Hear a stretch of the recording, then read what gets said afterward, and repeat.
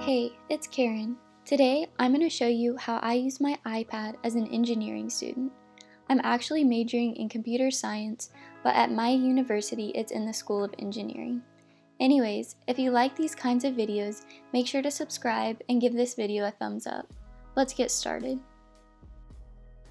I recently got the second generation 11-inch iPad Pro, which is probably how all of you found my channel. So thanks to all the new subscribers. If you haven't seen that video, I'll have it in the cards because it's almost at 1 million views, which is completely insane.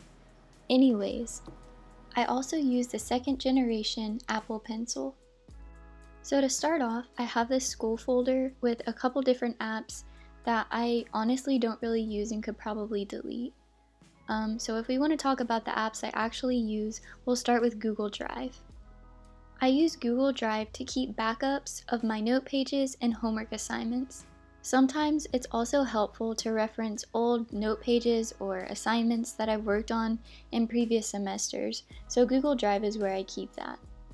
And I also use it so that I can switch between working on assignments on my desktop and iPad. In previous semesters, I've used the Kindle app for textbooks, but lately I've just been finding PDF versions and reading textbooks on Notability. Next up is Notion, which I use as a digital planner to keep track of assignment due dates. There's really so much that you can do with Notion, and I highly recommend you check it out. I'll probably make a whole nother video on it. Up next, we have Blackboard. This is the app for my university where I can check my grades, look at different assignments and lecture slides that professors have posted, and it's also where I generally get my assignments and export them to Notability. Honestly, this video should be called How I Use Notability because I use it a lot, like a lot. So when I first open up Notability, you can see the classes I'm currently taking and I have them color-coded. And I have a few of my previously taken courses. I use a divider for each class, and then within the dividers I have a few subjects depending on how the class is formatted. So some might have notes, some might have textbooks, and some will have assignments. It just depends on the class. But before I get too deep into my classes, I want to talk about my planner. Digital planning is something very new to me. I just started using Notability as a digital planner this semester, and so far I'm really liking it. I drew out this template on Notability and then duplicated the page a couple of times. So it's not a linked planner or anything, it's just very basic with a weekly and monthly page. At the beginning of each week, I like to make a plan for my entire week ahead. That way I know on which days I'm supposed to be working on what assignments. The template I created is just black and white, so each week I'll pick an accent color and use the highlighters to make it a little more fun. The top section of my planner template is where I put any quizzes, homework assignments, or exams that are due that day.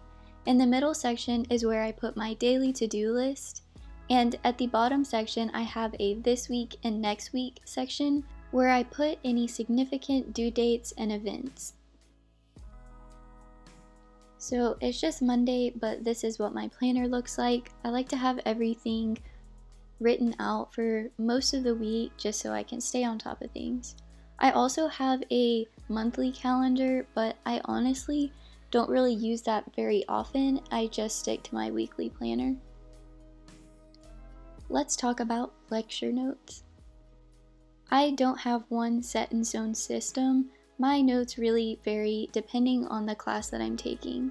On some of my more fast-paced classes, I really don't take neat notes, versus if I have a easier, slower-paced class like my statistics class, I'm able to take kind of aesthetic notes during the lectures with no problem. I also think it's really helpful to take notes on my iPad for classes that aren't particularly intense or exciting. That way, I force myself to actively listen and pay attention to lectures. This semester, I've really only taken decent notes for 2 of my classes, but in previous semesters, I've been super extra with my notes and really taken the time to create good notes that would be helpful for referencing at a later time. but it's time consuming and a lot of times unrealistic. So this semester has been a lot of taking pretty ugly side notes on PowerPoint slides like this. And sometimes I take really ugly notes that won't help me in the future, and I'm just hanging on for dear life. For example, if this wasn't in a specific subject on Notability, then I probably wouldn't even know what class it's for.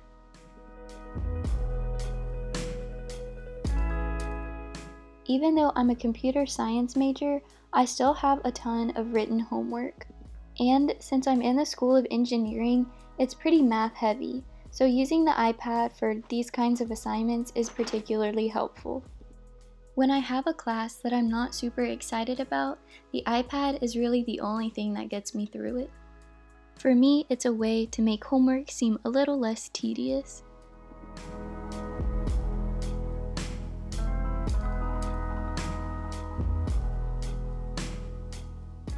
Comment down below what your least favorite class is that you've ever taken. Mine is probably every English class, but discrete math is a close second. Also, comment down below what you're majoring in or what you're planning on studying. I'm super curious.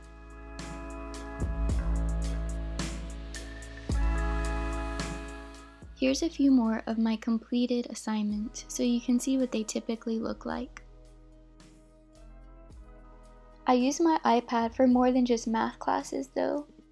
In several of my computer science classes, I've had written assignments where I have to draw visual representations of data structures and work through, graphically, steps of an algorithm. Being able to copy-paste with these kinds of assignments has saved me tons of time, and it looks super clean. I've had lots of assignments like this for my data structures class this semester.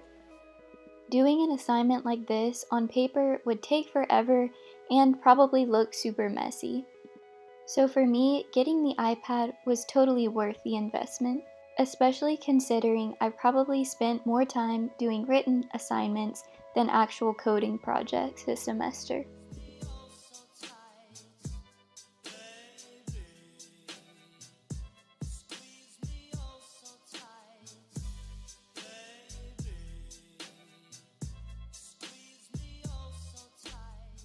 I also use Notability for textbooks.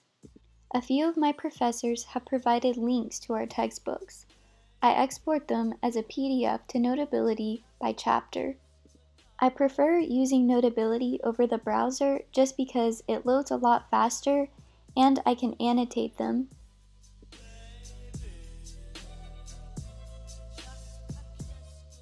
Highlighting in Notability makes it easy to find important sections. Plus, you can bookmark pages for future use. I like to make a note or bookmark a page when I find a code sample that I think will be helpful in a project or assignment. Reading my textbooks in Notability is where a lot of my screen time comes from. And that's all I have for this video. If you made it till the end, make sure to give it a thumbs up and subscribe to support my channel.